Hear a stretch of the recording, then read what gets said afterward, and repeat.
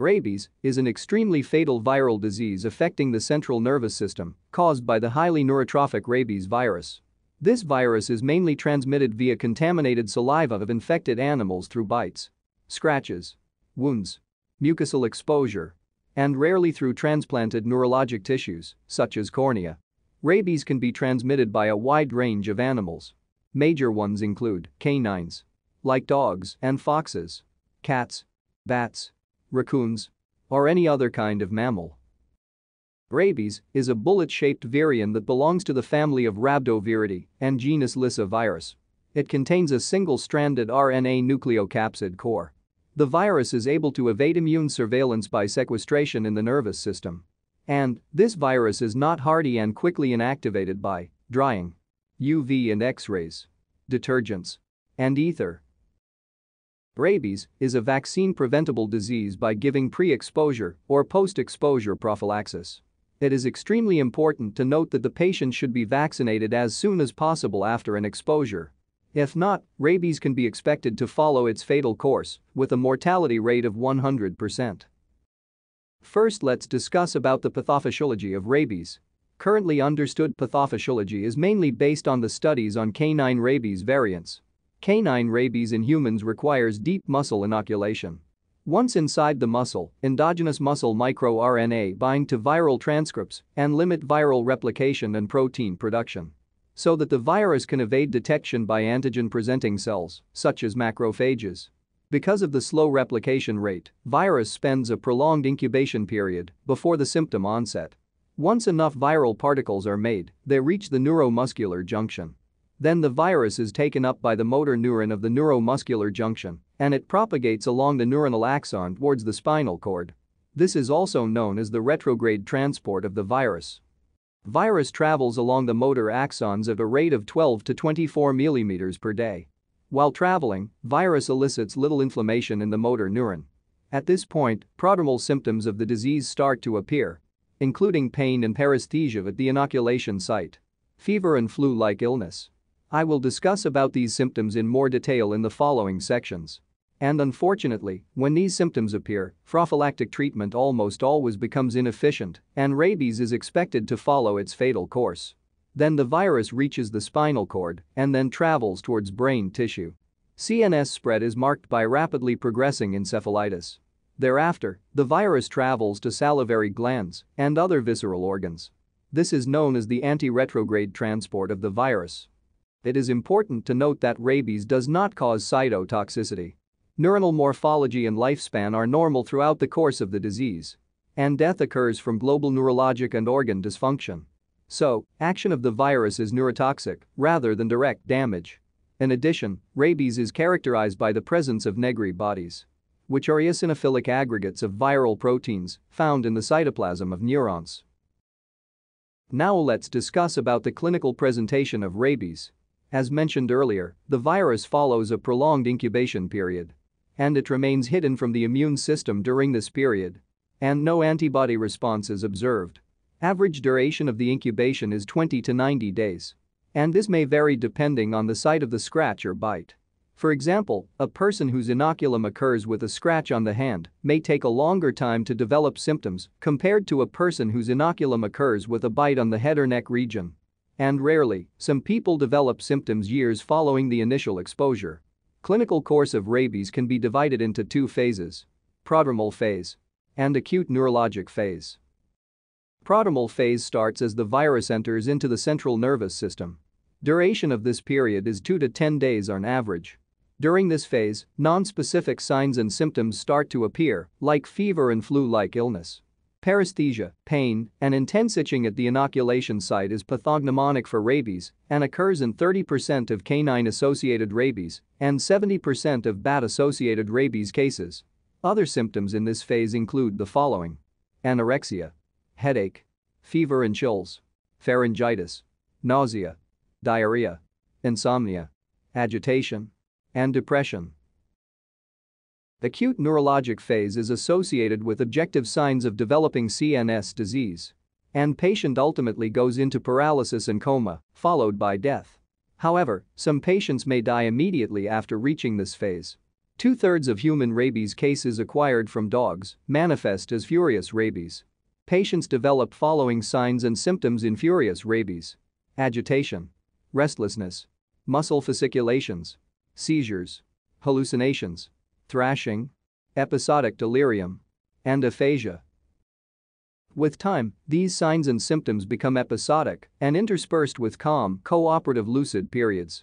Furious episodes last less than 5 minutes. And they are triggered by visual, auditory, or tactile stimuli. Or may be spontaneous.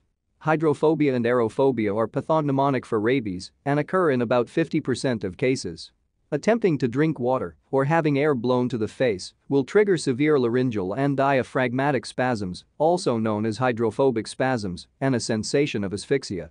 In addition, autonomic instability is also observed with furious rabies, with symptoms including fever, tachycardia, hypertension, hyperventilation. Anisocoria, a condition where the sizes of pupils are different from each other, typically more than 0.4 mm. Fixed pupillary dilation, also known as blown eyes. Optic neuritis. Facial palsy. Mydriasis. Excessive salivation and lacrimation. And postural hypertension. Remaining 1/3 of the patients develop paralytic rabies, also known as dumb rabies. In this type, the patient is relatively quiet compared to the furious type. Fever, headache, and nuchal rigidity are prominent in this type. Paralysis is symmetrical. Paralytic rabies may initially mimic Guillain-Barré syndrome with ascending lower motor neuron weakness. Sensory system is usually spared in paralytic rabies. And it gradually progresses into delirium, stupor, and coma. Followed by death. Coma starts within the first 10 days of acute neurologic phase. And the duration of coma varies patient to patient. Common complications during this period include hyperventilation and metabolic acidosis, respiratory depression, variations in blood pressure and arrhythmias, and hypothermia. With intensive support, life is expected for 3 to 4 months. However, death is the usual outcome. It is important to determine brain death by brain biopsy and absence of cerebral arterial flow, because some neurologic symptoms may falsely suggest brain death. Now let's discuss about the diagnosis of rabies. If the patient presents after an acute or recent bite, prophylactic treatment is initiated according to the category of exposure without using any diagnostic method. Meanwhile, animal behavior is observed in subsequent days if possible. Diagnosis for rabies usually requires in situations where the patient is unaware of an exposure and presence with encephalitis and suspected rabies. Or, after the death of a person due to suspected rabies. Viral culture and PCR assays can be used to detect viral RNA in saliva and CSF samples. Skin biopsy from the nape of the neck can be used to detect antigens against rabies virus in cutaneous nerves. And, for histologic findings, including negri bodies, which I have mentioned earlier in this video. And sometimes, the virus can be directly visualized by an electron microscope. Neuronal death is rare in histologic findings. Corneal touch impression is a less preferable method for diagnosing rabies, where the corneal epithelium is scraped for direct fluorescence antibody testing. This requires a topical ocular anesthetic and best performed by an ophthalmologist. Blood gas analysis can be used to detect respiratory alkalosis due to hyperventilation in the prodromal and early acute neurologic phases, followed by respiratory acidosis due to respiratory depression later. Hematologic studies may reveal atypical monocytes in blood. And EEG changes occur due to generalized vasospasm of cerebral arteries. Now let's discuss about the management of rabies. I would say this is the most important topic in this video. So, you need to know this part extremely well. Management of rabies includes local wound care, pre-exposure prophylaxis or passive immunization, and post-exposure prophylaxis or PEP.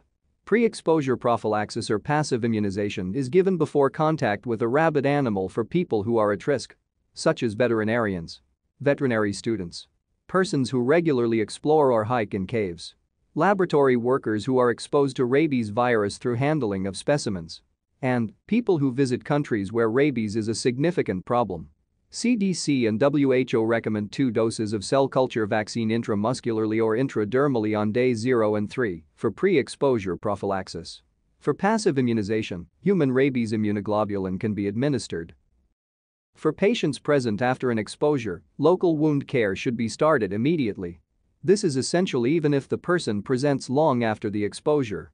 Local wound care includes immediate washing and flushing the wound for 15 minutes with soap and water, or water alone, and disinfection with detergent, ethanol, iodine, or other substances with virucidal activity. Suturing is usually postponed due to the high likelihood of getting infected by entrapped bacteria from the saliva of the animal. In addition, antibiotic treatment and tetanus prophylaxis should be given as necessary.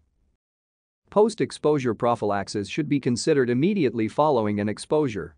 Post-exposure prophylaxis can be given by administration of the rabies vaccine or rabies immunoglobulin, or both. It depends on the type of the exposure. WHO has categorized all the exposures into 3 types. Category 1 includes touching or feeding animals, licks on intact skin, or licks on intact skin with secretions or excretions of a rabid animal or person. These situations are not regarded as exposures. So, post-exposure prophylaxis is not required for Category 1 exposures. Category 2 includes nibbling of uncovered skin and minor scratches or abrasions without bleeding. In these instances, rabies vaccine should be injected as soon as possible. Category 3 exposures include single or multiple transdermal bites or scratches, licks on broken skin, contamination of mucous membranes with saliva from licks, exposure to bats, bites to head, neck, face, hand, and genitals, and deep wounds associated with bleeding. In all these instances, both rabies vaccine and immunoglobulin should be administered at distant sites as soon as possible. As mentioned earlier, administration of rabies immunoglobulin is recommended for Category 3 exposures. 2 types of immunoglobulin are used: either human rabies immunoglobulin or equine rabies immunoglobulin.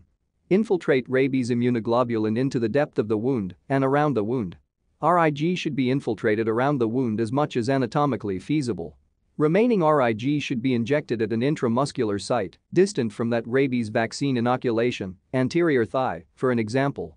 If RIG is not available on first visit, its administration can be delayed by maximum 7 days from the date of first rabies vaccine dose is given. If the calculated RIG dose is insufficient to infiltrate all the wounds, sterile saline can be used to dilute the vaccine as necessary. Administration of rabies vaccine is recommended for Category 2 and 3 exposures. 2 types of rabies vaccines are available: human diploid cell vaccine and purified chick embryo cell vaccine. 3 intramuscular schedules are available for the administration of rabies vaccine: 5-dose regimen, 2-1-1 regimen, and 4-dose regimen with rabies immunoglobulin in both Category 2 and 3 exposures. Rabies vaccines should be injected to the deltoid muscle for adults and children aged 2 years or more. For younger children, anterolateral thigh is recommended. And vaccines should not be injected to the gluteal region because it may reduce the antibody response. In 5-dose regimen, each dose of vaccine should be administered on days 0, 3, 7, 14, and 28 into the deltoid region of adults and anterolateral thigh region in younger children. In 2-1-1 regimen, 2 doses are given on day 0 in the deltoid muscle of both right and left arms. And additional 1 dose each given on day 7 and 21. In addition to above-mentioned intramuscular regimens, intradermal preparations also available for post-exposure prophylaxis of rabies. These regimens require a reduced volume of vaccine to be utilized than any of the intramuscular regimens. So, it reduces the vaccine cost by 60 to 80%. These preparations are more appropriate where vaccine and money are in short supply, such as in rural hospitals. Finally, I would like to mention some important facts to keep in mind on post-exposure prophylaxis of rabies. Patients presenting for rabies post-exposure prophylaxis even months after having been exposed should be treated as if the contact had recently occurred. PEP does not have any contraindications if purified rabies immunoglobulin and vaccine are used. Pregnancy and infancy are not contraindications. PEP should be administered even if the suspected animal is not available for testing or observation. And vaccine and immunoglobulin administration may be discontinued if the animal is a vaccinated domestic animal, or remaining healthy for 10 days following observation, or humanely killed and declared negative for rabies. I have taken all this information on management of rabies from the latest WHO guidelines. I would highly recommend you to go through those guidelines as well as the guidelines that match your geographic region. Because it is extremely important that you know all these information to make sure that your patient gets the right treatment on time. I will put a link to WHO guidelines on rabies prophylaxis in the description box. Thanks for watching. Hope you enjoyed the video.